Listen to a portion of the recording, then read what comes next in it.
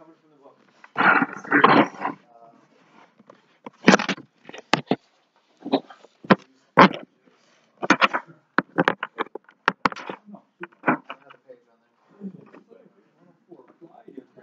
So variable resistors are constructed so that the resistive value can be changed easily. The adjustment can be manual or automatic. It can be made while the system is connected and in operation. There are two basic types. One is a rheostat, and the other is a potentiometer. What page is that? 1027. 1027. Oh, So rheostat is used to vary the amount of current. And this is the symbol for a rheostat. Is this part of it's going to be for exam 1 too? No, but yeah, but I've still got to cover the material in the time we have. We can go over anything you want during lab. We've got plenty of time in the lab. Hey, do any of you guys have an extra pen? Both my I've got one person that's not in lab though, right? I'm trying to cover as You're much not as in I lab, can. right? Have a pen so you can That's use it. fine. Thank you. I appreciate it. Okay, so here's the symbol, and the rheostat adjusts current. The potentiometer adjusts voltage. I don't recall you being tested on this at all, but this is gonna help during the lab. So what's happening is here's our resistor, our load, and if you forget about that line for a second, there's our resistor. It's fixed. But the rheostat, it literally will make contact in the middle of that resistor. So if this is a 10 ohms resistance, and I move this to the middle, it's going to skip half of that resistor. So that 10 ohms is now going to be 5 ohms resistance. Oh, cool. So you see a rheostat. This is a rheostat. Like we have volume control, light control, and we adjust, a nice smooth turning knob that brightens or increases or decreases something. So if you had an adjustable light and you wanted to make the light dimmer, you would, as you turn it down, a rheostat, which has resistance of the current. It has rheostat will reduce the current. Okay. That'll reduce the. Which is how you get the adjustable lights and everything.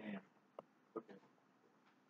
So it physically jumps. So it actually goes shorter. Now, if I were to pretend this were a jumper, and I were just to bypass that, I would connect it from here to here, just a little jumper wire. The resistor's gone, right? The electricity is going to go right around it. This is what this is doing. If I crank this all the way to full bright, it's going to slide all the way here and make a contact at this end, and it's going to just go right around that whole resistor. And I'm going to be at my brightest level. And as I move this, what it's doing is it skips all that material. So as I move it this way further and further, I'm now forcing the electrons to go through more and more of that resistor. Once I crank it all the way, it'll literally go over here. It'll literally adjust all the way over, and now the current will go through the whole resistor. So I've seen lights where you can adjust them, and it makes big, noticeable changes in the brightness. Yeah. But how do you get one that has a real smooth change? It's going to be a little more expensive, and it's going to have more windings. So if these were literally my windings, if this thing 1, 2, 3, 4, 5, 6, 7 went around 7 times, and sometimes these are actual wires, and that wire has resistivity in it. Every time I'd be going in jumps of 7 times 100% divided by. Well, just keep the math simple for me. If it went around 10 times, every time I moved to adjustment, I'd be reduce it by 10%. So now if I wound it like 100 times, now each time I move it, each little increment would be 1%. So let's say that smooth adjustment. Yeah, the number of windings and how much material, how much effort. It depends on the job that it's for. Will determine how many windings are necessary. Could you what does the open circle mean? The open circle, Yeah. it's just a connecting point. Oh, okay. Don't hesitate to ask me this stuff.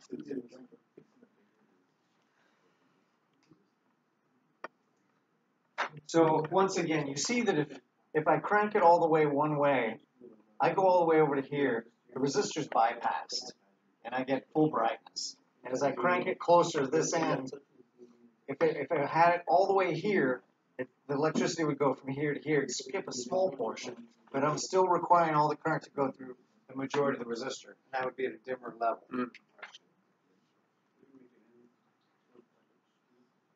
So here's another diagram.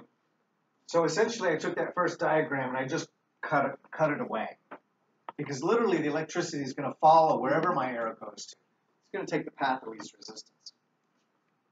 So if I have it connected right here in the middle, it's not going to go through this resistive material. It's going to take the easy way here. Then it's going to hit the resistive material. So I'm about halfway on here, and I redrew this one without that, because that's literally what's happening. As I move this closer to this end, I require the electrons to flow through more resistive material. For your jumper cable, if you had a really thin gauge wire, would it still flow completely through that gauge wire, or would it go through the resistor and the wire? It would do both. It would do both. Yeah. So because if it's thinner, it's going to be the jumper cable would have its own resistivity, its own resistance. So not all the amperage can go through that. No, you'd have essentially a parallel circuit. Okay. Now this is when this is connected, it's possible that I have some current going through here, but it's gonna be a small amount. It's gonna want to take the least. But in this case, it's could it go back and come back through again or not? When you say come back, it's a loop. So well, what I'm saying is, if it came up go and back some of this it way? went that way, would it come back through again? Or not? It won't go back this way. It won't. And even if it did, this is pretty much like one piece of metal. I mean, I could take a piece of wire. Ah! I better check real quick. Now you put regular marker on it. Acetone. Alcohol, just regular alcohol. Yeah, regular alcohol. Somebody set me up. Okay, so I could.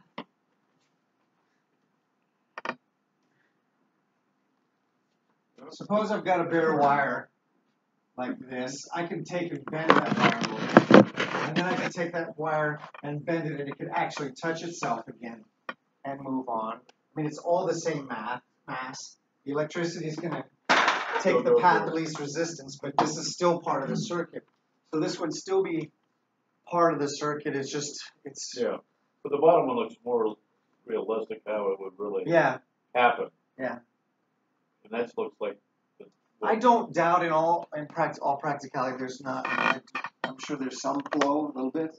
Okay. I'm just wondering if it's because of the current pressure. Oh, sure. I mean, and it's yes. not going to go the other way. As I start to build voltage and pressure, I'm going to increase flow here, and if I have any here, it's going to increase also. And this is one of those things where suppose I have 0.5% going through here. If I double the voltage, I'm going to get a whole percent here, or my 0.5% will double, but my 95% will double also. Yeah. So percentage-wise, it would remain, but the current would double if I double the voltage. So I've got a little math in there, but I think we've done math. I'm going to try to go for this. Spend too much time on it because we have other concerns. So here's a potentiometer. The potentiometer is used to vary voltage. You won't be tested on these. This is at least not in this class.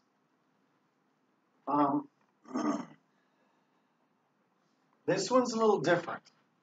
The difference is the load is out here instead of in line somewhere. So I actually do have flow going both ways. And I could probably spend 20 minutes and explain why, and they're probably better. Essentially I have a parallel circuit. The other one, the rheostat was all series. There was no other additional paths. But here I have my battery, and then I come down through my resistor. And then over here I have my load. I'm gonna make it a light bulb. It could be a resistor. And then I'm gonna come into here somewhere. And then they both come back together and back to my ground. So I essentially have a parallel circuit. The current doesn't change through this. Basically, this is a resistor, and this is a resistor. And as I change this along here, this resistance changes. But the current, all I'm doing is, if I restrict some flow here, it's going to increase here. It's like my river. If I start to restrict one side of the river, more is going to flow the other way. But the current's not going to change. The overall resistance doesn't change. I'm only moving part of the river from one side to the other, taking a little off of here and moving it over there. And I don't expect you to follow it or fully understand it, but doing that in this fashion changes the voltage here rather than the current. So how come it's showing an arrow connecting back to 2 from the load? Yeah, because what this is adjustable. Yeah, it's like the If I crank this all the way up here, technically, the current should flow all the way to the load, and it would be at its max brightness. Mm-hmm. And then as I crank it down here, now all the current has to flow through all of the, literally, Okay, so it's like a switch from a rheostat? it's similar to a Automatic rheostat, but these are, if you look at the I mean, it's a rheostat. You're manually. The rheostat, my load is in here in series, like my light would be It's here. not drawn. So it all the current goes through this changing resistance. But like, you're It's just shortening and increasing the resistance. it's bypassing. Bypassing. But you're doing that manually. Adding. This can be done manually or automatically. I mean, if I have flap control, I can put one of these on there, and the flap position will give me a variable voltage to my gauge. So it can be mechanically, it can be automatic, it can be me just physically turning it on.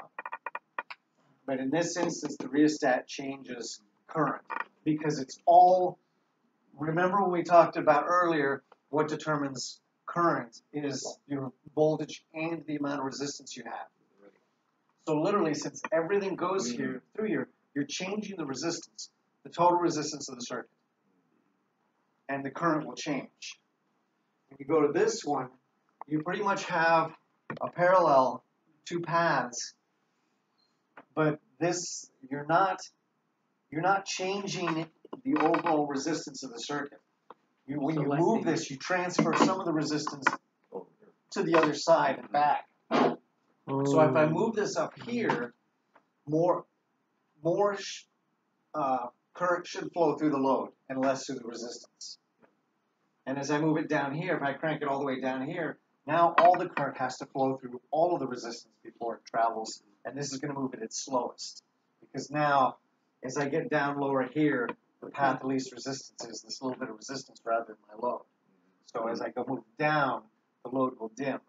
As I raise it, and now decrease the resistance and force all of it to go through here. Could you show us maybe an example of a picture of what it actually looks like? So, like, if you were turning a knob, let's say the device reads how many resistors you want it to pass through. So you could turn the knob to 3 resistors, make the light lower, 2 resistors, make the light lower. So here it is. These two are the same thing right here. So if this were a 10 ohm resistor, I'd have 10 ohms between the A and B posts, no matter what, all the time. This wiper would be the part that I tap off of to change. This can be used as a resistor or a rheostat, depending on how you wire it. I can wire these two. I can wire these two together, and I have a rheostat because now the power comes in here, and this is. Oh, I get it. But if I take the 3 paths, where you see the this has my rheostat is here. It has a 1, 2, and a 3. It has 1 in and 2 out. That would be this would be typically a rheostat, but if I wired it, A lot of stuff. I was going to try to do that, but anyways, what I want to show you here is this would be if this were a 10 ohm rheostat, I'd have 10 ohms between A and B always because A and B. This is that wraparound coil. It'll always be. If I crank this up to the very middle, I can tap off. My resistance between here and here is 5 ohms. Right. I could have 30 ohms between A and B, and it would be stamped on there, 30 ohm on the unit. But then if I put the wiper or the knob in the middle, I'm getting 15 ohms. The current only travels through half the resistive material, and then it takes a shortcut out. So it's basically just how you're wiring it then. If you go A to B, you get just 10 ohms. If I go to A to B, and if you were permanently wired to A to B, you might as well just get a fixed resistance. It's a fixed, you don't need a resistor. But this, If you go to A to W, then you could then modulate. I can change it. I can crank it all the way down to 0. Right. Because if I bypass Yeah. all this resistive material, now it's just a switch, It just goes. and I have 0 resistance. Zero resistance. Okay, yeah, that makes sense. So if I crank this all the way over here, and it's a all that. 30 ohm rheostat, now it has to go all the way through all the 30 ohms before it jumps, bridges across, and goes out W. There you go. Oh, okay. Makes sense. That does make So sense. it's like a windshield wiper converter, right? Pretty much. They actually call it a wiper. So you can have those, they can be linear or tapered. Linear, like the one I just showed you, you can go into, I don't try not to read too much into it, but this would be a 100 ohm rheostat, and the wiper is in the middle, and I can move it. If it's 100 ohms, if I take one path, I've got 25 ohms on one side.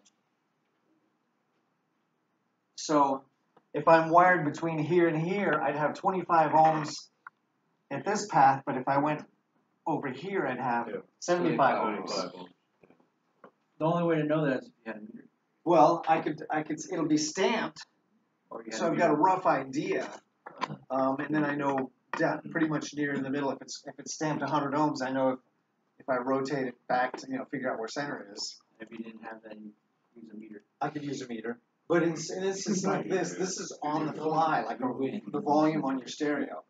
So you're not going to use a meter, you're just going to adjust it to whatever your desire is, brightness or loudness. So again, if it's 100 ohm and it's dead center, you're going to have 50 ohms on each side, and you can go back the other direction where you've got 25 on one and 75 ohm where you previously had 25. There are also some that are tapered, where the further you turn it, you get more change quickly. So you might have 30 on this end and 70, but in the middle, it might be dead center, and you have 30 ohms and 70 on one side. Yes. How do you taper a resistor? What you do is you wind this side tighter, so you have more resistive material here. Then you thin the wire, you kind of spread them out to where the amount of resistive material here is, and this is generally one wire with a certain amount of resistivity, and it's just one long wire wrapped in a close, And that's the little things we were working on yesterday in the lab. if there was a little knob on it, I don't think we had those yet. It would look like this, and we have some of these mounted in a board we get in the next few days. So again, this isn't testable, but we will be doing this in the lab, and we will be measuring and taking some of these measurements. So there's the potentiometer. We already saw that. So winding was the increase in resistance? Just added winding? Yeah. So I could even determine the type of material I have in there.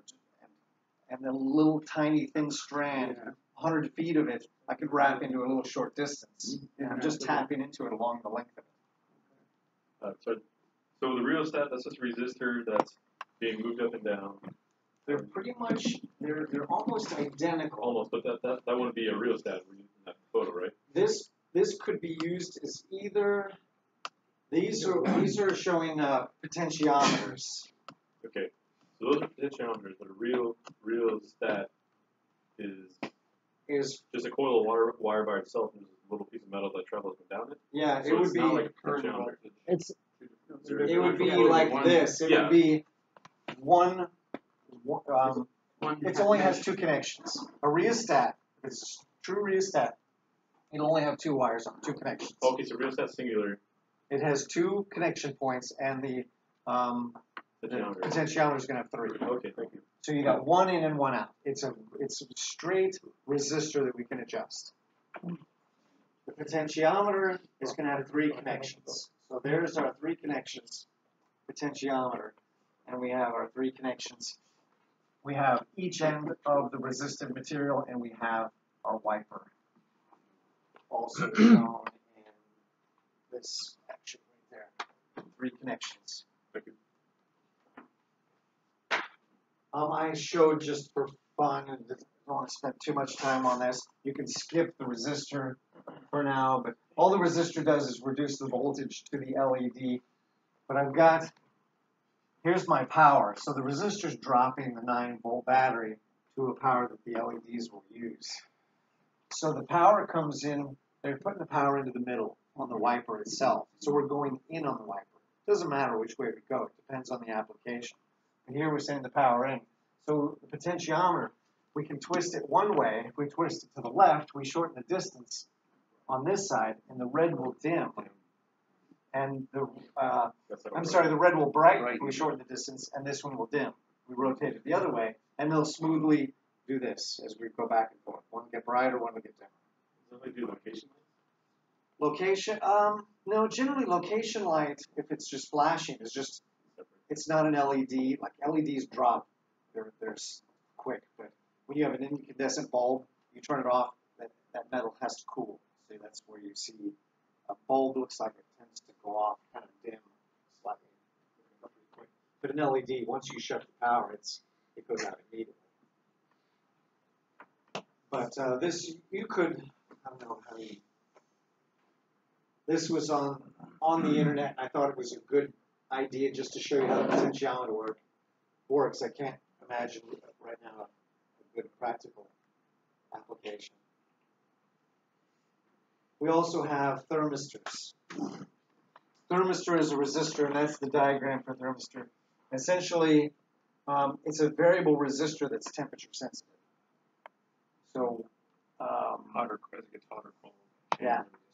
And it's not an on-off. It's not a thermal switch. It'll actually change as a temperature changes. Air conditioning heating units will have these. Oh, so like as the room gets warmer. Yeah. Oh, is that what the in some of the you know, the 6 things on the in the airplane, the cockpit, one of them. Oh man. What's in the Never. glass on your Yeah. Is that where the piece of metal like moves slowly from the temperature and then it hits the?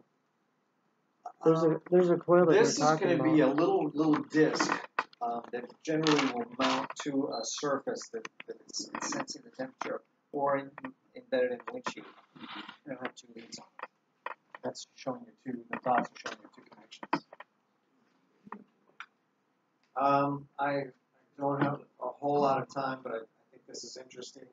This is a Kitty system, Inconel line. I think there's some over here right on the shelf back there. I don't know if that's Kitty or not. That's the brand.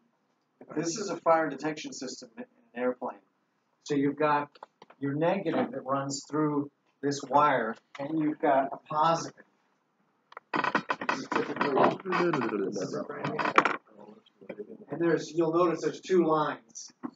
This is actually 1 loop. I don't know what aircraft this is from, but generally, large aircraft, you have 2 paths, and it's an A and a B channel. And the computer is looking for false positives.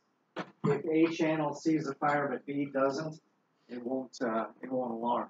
It will only alarm if A and B see a dual signal.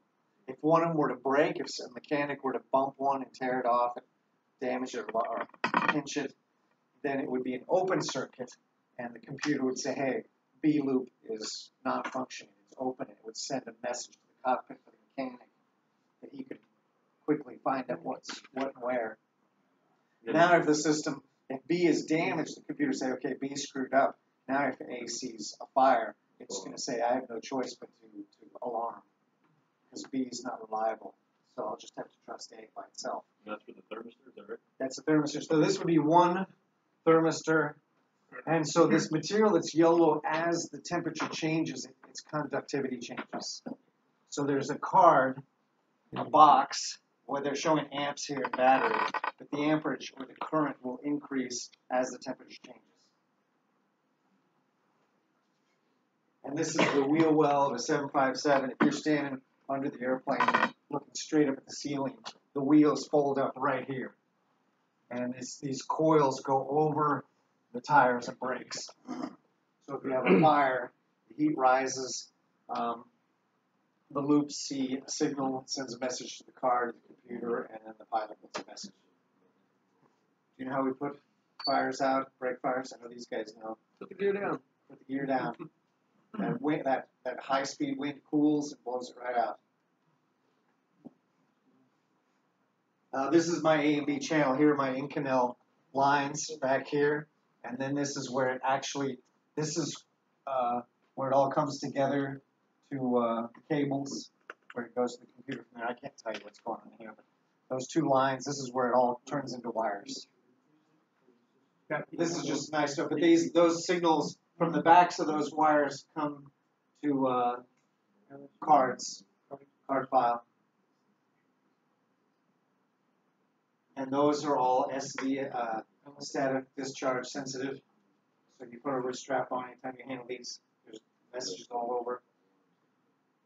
So that's just a little added information. That's showing 757 gear and the display. And they can be different. You can have nacelle overheat. It doesn't necessarily have to be fire. You just put a range of temperature that you want to detect.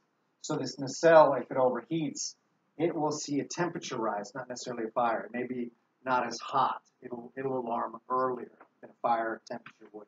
And this is not a fire susceptible area, but it's an overheat area.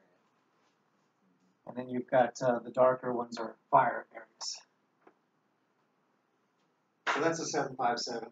That's a Pratt Whitney JT8D, if I'm not mistaken.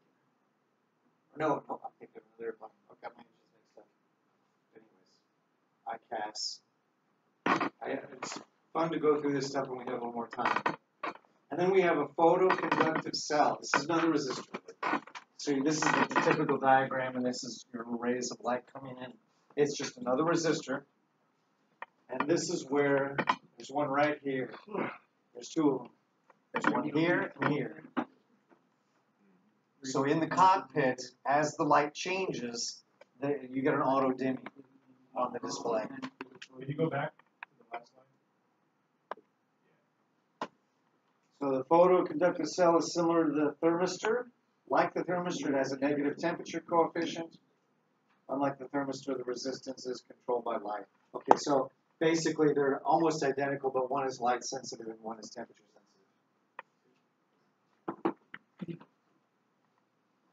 Voltage dividers. This is, I think we experiment with this in the lab. We can get different voltages. Here's our battery, and we have 3 resistors.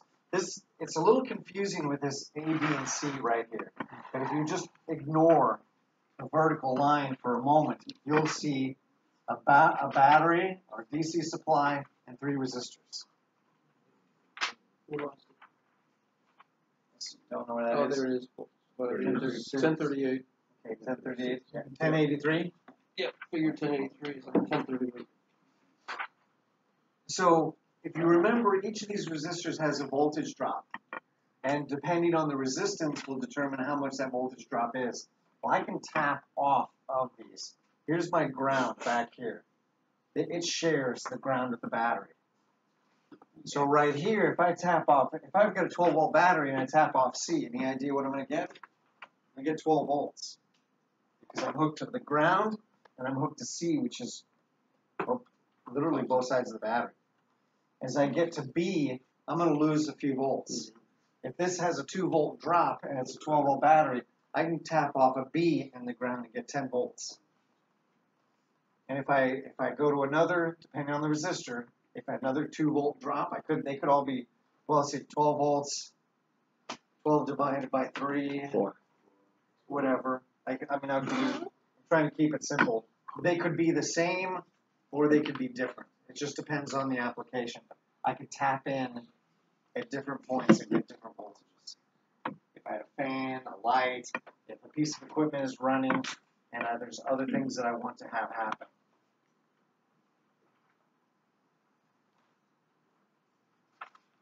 And that's it for that one. Variable resistors